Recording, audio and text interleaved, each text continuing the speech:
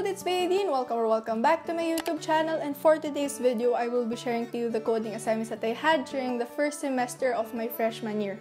Also, stay tuned for the part 2 of this video next week, where I'll be sharing to you the coding assignments that I had during the second semester of my freshman year. If you're new to my channel, I'm studying at the University of the Philippines Mindanao, majoring in computer science and an incoming sophomore. Don't forget to click that subscribe button down below. Also, I'm using my cell phone as a mic right now because I'm experimenting with the audio quality in my videos. So without further ado, let's get started with the first coding assignment. So now, ito yung first nating coding assignment. This is not in order. Ito yung program that displays a slope intercept of a line. Sige, run muna natin para makita nyo kung ano yung mukha ng program. So select the form you would like to convert. For example, I want point slope form. From the point slope form to slope intercept form, enter the slope. So kunwari, 4. Enter the xy coordinates of the point. Sige, kunwari, 7, 8. Point slope form, y minus 8 is equal to 4 times x minus 7. Slope intercept form, y is equal to 4 minus 20. So, do another conversion. So, ang itatype ko is 0 para hindi na umulit. So, yun. Okay, thanks, bye. So, that's how the program looks like. And I'll explain the code. So, ito, printf, ito yung makikita mo yung select the form that you would like to convert to point bob, point slope. So, yung choice naman dito is yung, 0 or 1.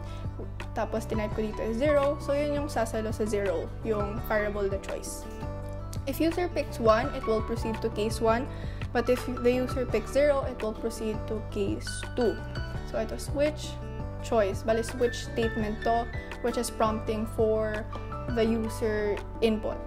For yung sa xy coordinates, dito. Saan ba yan? Dito. Yeah.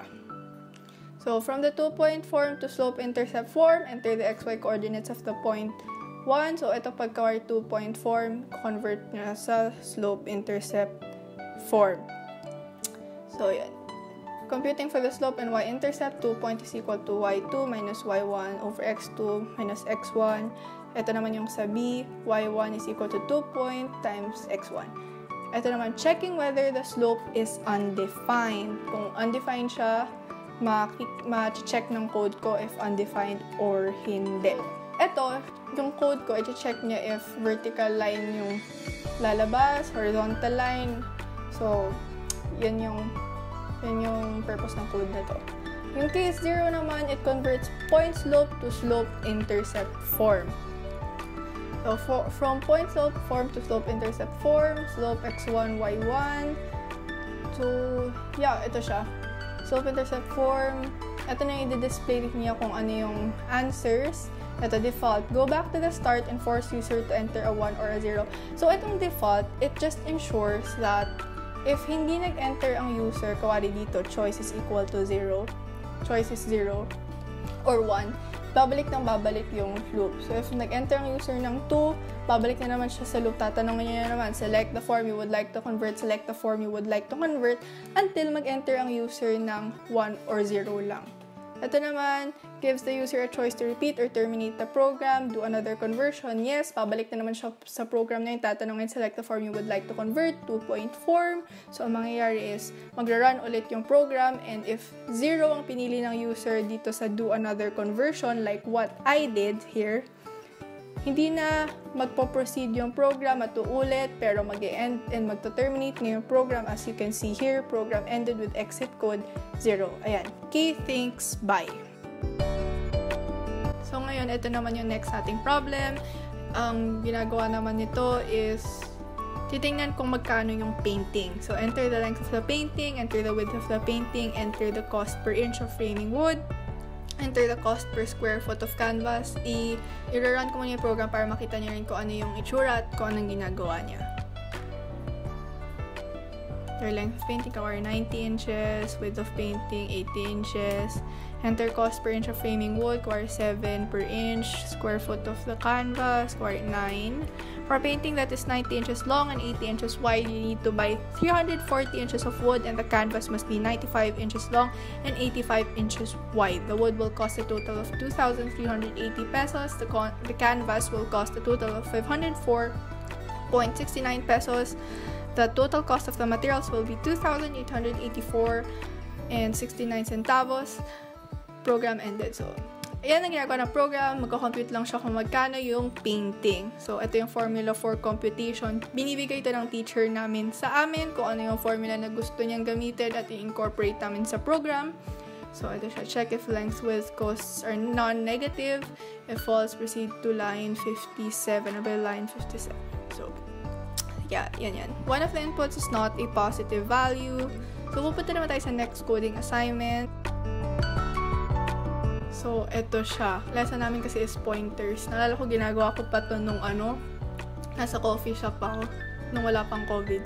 So, size of array, kunwari ang size ng array natin, 8, enter value 1. Tapos, enter value 2, 7, enter value 2, 0, enter value 4, 8, enter value 5, 4, enter value 6, 8, enter value 7, 3, enter value 8, 2. Size of array na next, kasi parang i-merge tapos yung dalawang array tapos isosort siya. Size of array 1, 2, 3.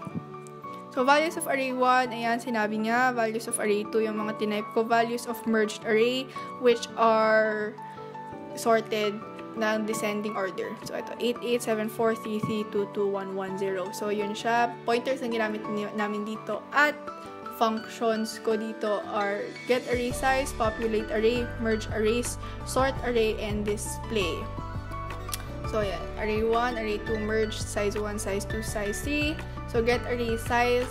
So, if wala kang set na array size, kailangan mo mag-malloc, which requires you to use pointers. So, int malloc size of size 1, size of array 2, kung gaano karami yung ilalagay mong numbers sa array. So, kunwari, di ba dito, size of array 8, so 8 numbers ang linagay ko sa array na yon. So, ang merge naman, dynamic allocation for merge array, yung pagsasamahin mo yung dalawang array. So, ito-total mo lang yung size ng array 1, size ng array 2. So, ito 8 plus 3 is 11. So, yun yung size ng merge kasi ilalagay mo lahat sila sa merge para ma-merge silang lahat. So, merge arrays. Ayan, merges array 1 and array 2 into a single array. Ito, mga functions to na ginawa ko. So, ito yung mga functions. Get array size, populate array, tapos may mga local variables dyan, merge arrays. Ito yung i-merge yung dalawang array. Tapos, ito yung sort array, yung pag isa-sort mo yung mga array from highest to lowest kasi descending order yung nasa binigay ng papel ng teacher namin at requirement. I hope you enjoyed me discussing the coding assignments that we had. So that's all for today's video. Thank you very much for watching. I hope you enjoyed.